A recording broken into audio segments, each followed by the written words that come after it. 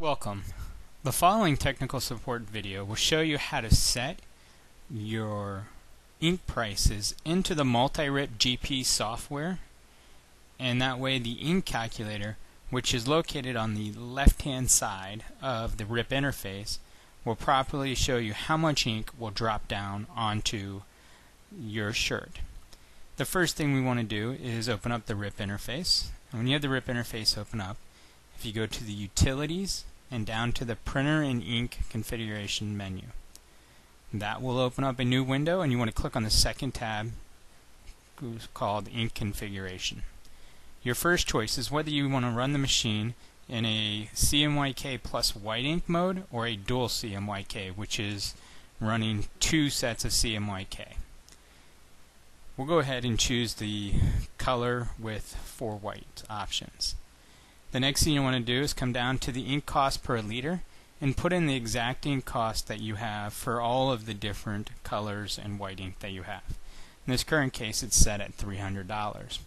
Now, I will tell you that the ink calculator will only calculate the ink that is dropped down onto the platen or t-shirt. It will not calculate any ink that is lost due to the printer doing any automatic maintenance programs, any head cleanings, nozzle checks, or anything else.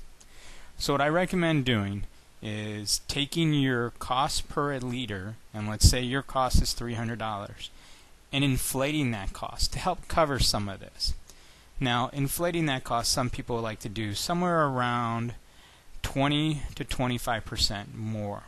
So in this case, we're going to raise the cost to $360 for all of these.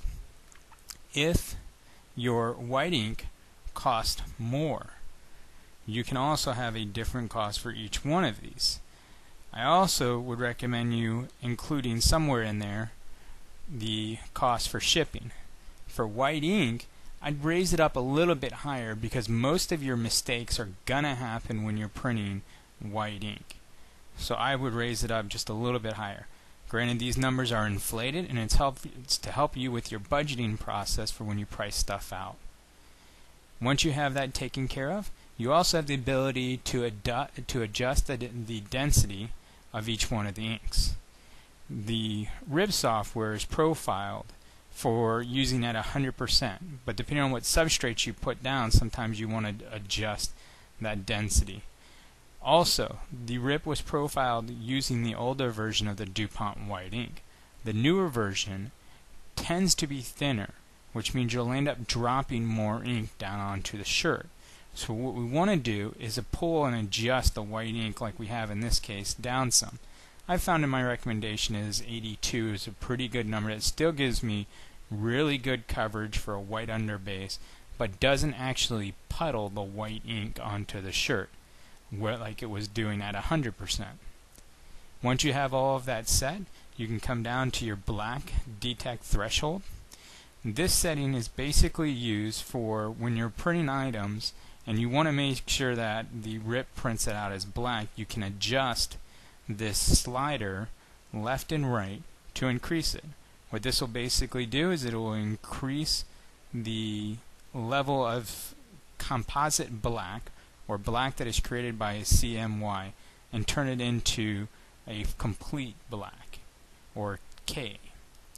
Once you have all of that set to wherever you'd like, and again the default on this is actually 81 when it comes with the RIP, go ahead and hit OK, and now your ink cost will be put into the RIP software for you. For more information on how to set your ink calculator up and have this in writing, please visit www.multiripusers.com. To purchase MultiRIP GP, please visit www.multirip.com. Thank you.